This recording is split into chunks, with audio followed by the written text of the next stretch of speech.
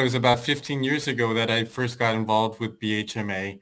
My leader at the time, Ed Palatowitz, he had been a longtime member of BHMA, and he was moving on to another assignment within our business. And he highly recommended me getting closely involved with BHMA, as he had very high recommendations for the things that BHMA is working on. My path to leadership really began when I got involved with BHMA. I really focused on the co-development process and getting involved with subcommittees. A few years later, I was asked to join the strategic planning committee, and I thought that was a really great opportunity to give additional input into the BHMA process and structure.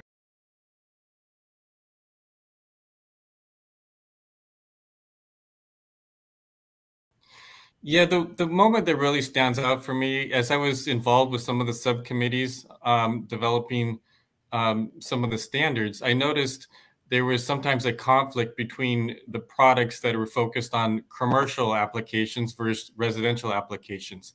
As we started talking about that, we came to the conclusion that maybe it made sense to have a separate residential standard category of standards.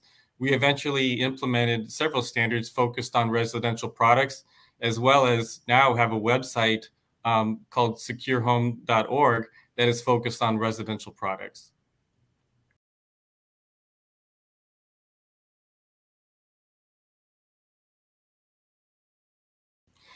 There's a few initiatives that really stand out to me. And first of all, is the BHMA training modules.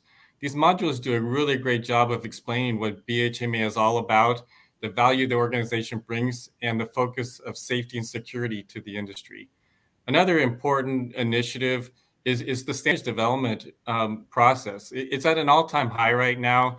The really good quality of execution of the standards is in place. And in particular, we've added a lot of new standards in the last couple of years that really are important to the builder product industry.